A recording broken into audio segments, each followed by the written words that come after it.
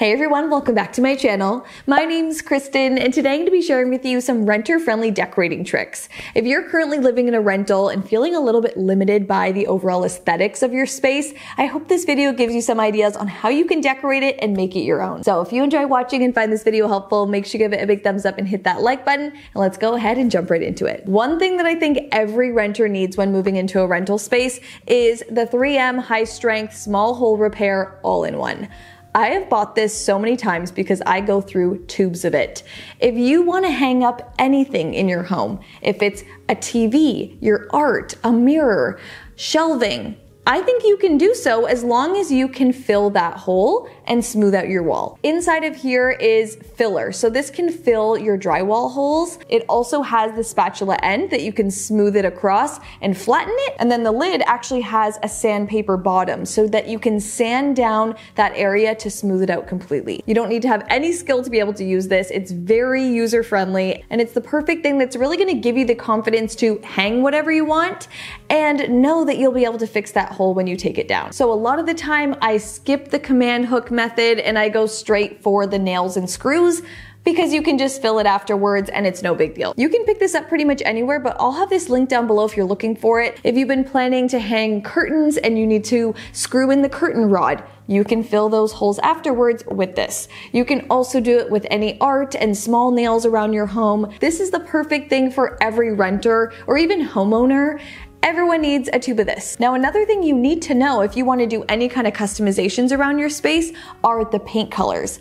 Know your existing paint colors for your walls, your trim, and your door, especially the finish of the paint as well. So if you can ask your landlord what these are, that will allow you some flexibility when it comes to painting your space or fixing any holes around your home. You can do all of that as long as you know what the paint colors are. Some landlords will actually leave extra paint behind, maybe in a closet or a garage, so that you have that if needed. This again will give you the confidence to paint the walls, paint a door, and have the flexibility to bring it back to its original state. I think paint goes a very long way when it comes to rentals. You can brighten up a space, you can refresh a space, you can create moodiness and customizations, all with paint. I think if you're living in a rental for more than a year, it's important to invest in your space to make it happy and enjoyable while you're there. I'm all about creating a custom environment that really suits my needs, and I will do that in rentals to really make the most of it. So if you're looking at different rental options, or if you've been in your rental for a long time and it's just feeling a little stark, boring, dark, or old, it might be fixable with just a coat of paint. Now, usually when you see your rental for the first time, you're seeing it empty. All your focus is on the floor finish, the cabinet finish, the walls, all of those things that you might not have control over changing. So I've learned to not get too hung up on those finishes and focus on the things that you can add to the space, which is furniture and decor. You can distract a ton of attention away from those ugly elements by creating beautiful spaces with furniture and decor. It's all about styling and picking all the right pieces that you really love that's gonna make your space feel your own and make your space feel custom. If you have boring flat walls, add a gallery wall. It really creates a 3D element. It brings color and personality into a space, and without it, it looks like a rental. So hang the art, hang the decor, decorate your space, furnish it the way you love, because those are the things that you do have control over. When choosing furniture and decor for your home, think about the longevity of those pieces. I think it's best to go neutral with your furniture, so you can move that furniture piece from your first rental to your second and maybe your future home one day. I think it's better to work in neutrals so that you can add to your decor and customize your space from one place to the next with small decor and soft furnishings. So even if your rental is short term, think long term when it comes to your furniture and decor choices. One thing I've noticed about every single rental is the lack of lighting. Dark spaces, different colored temperature light bulbs, just an overall weird lighting sense. So I think you can absolutely fix that just by bringing in your own lighting and using renter-friendly methods of lighting your space. This can be wall sconces that are battery powered or plug-in, so you don't have to hardwire them to your walls. This will add so much more lighting to your space and make your rental feel larger. You can also, of course, bring in table lamps and floor lamps that are gonna brighten up your space and just make it feel so much more homey and cozy. You can add battery powered picture lights to customize any art around your home, and you can always swap out any light fixture. As long as you keep the original light fixture and you don't throw it away, you are good to go. Layered lighting from ceiling lights, wall lights, table lights is going to complete your space and make it feel like home. Now, if you're a renter that's been dreaming of having picture frame molding in your rental, I think you can absolutely do it. If you have your small hole repair filler and you have your paint color, you can go ahead and install picture frame molding. There's so many ways of installing picture frame molding, some that are more permanent than others. I've installed picture frame molding to be very permanent with brad nailers, construction adhesive, caulking the edges, painting over top. That's going to really create a permanent solution that's not going to be able to come off the walls very well. But you can also install your picture frame molding in a little bit more of a renter friendly way by using just the brad nailer. So you don't put any construction adhesive on the back, you don't caulk the edges. All you're going to do is nail the trim into the wall.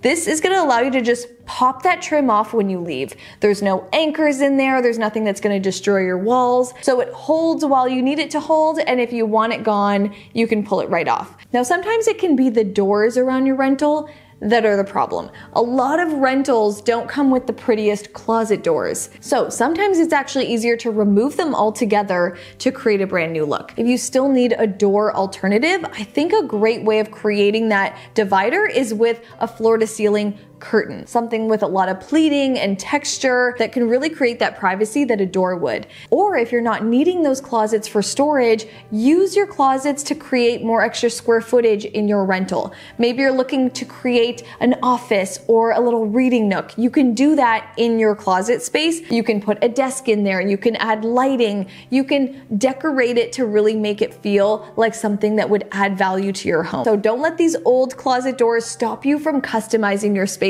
There's so many workarounds to them if you just take the doors down. Now, another small detail that you can include in your rental to help elevate the look of it overall are cord covers.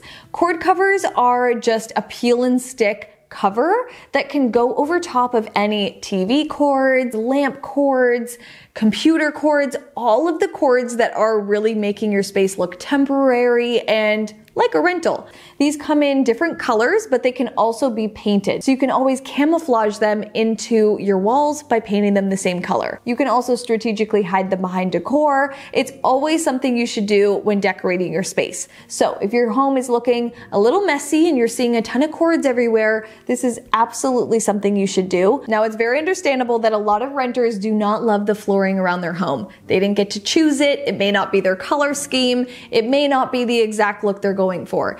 But a rug can go a very long way. They can hide the look of the flooring that you don't like and add to the design that you're going for. You can brighten up your home with a lighter colored rug that's really going to help add more light and brightness to your space. And always remember, when it comes to rugs, go larger rather than smaller.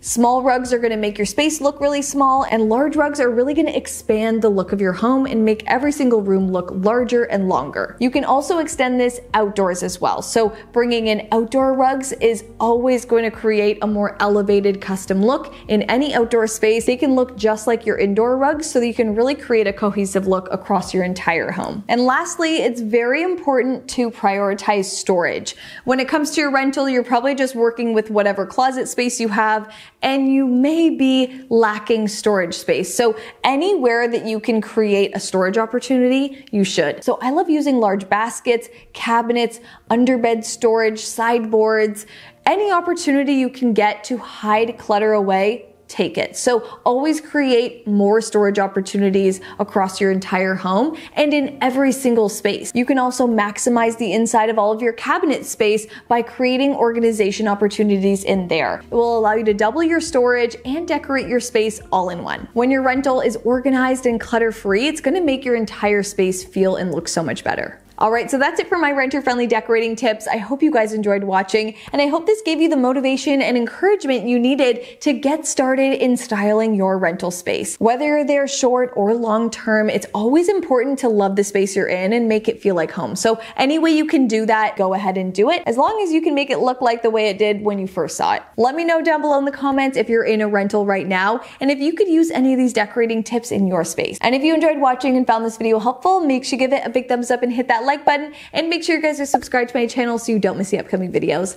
Click that red subscribe button down below and make sure you guys have my notifications turned all the way on so you're first to see the next video. Love you guys so much, and I'll see you in my next one.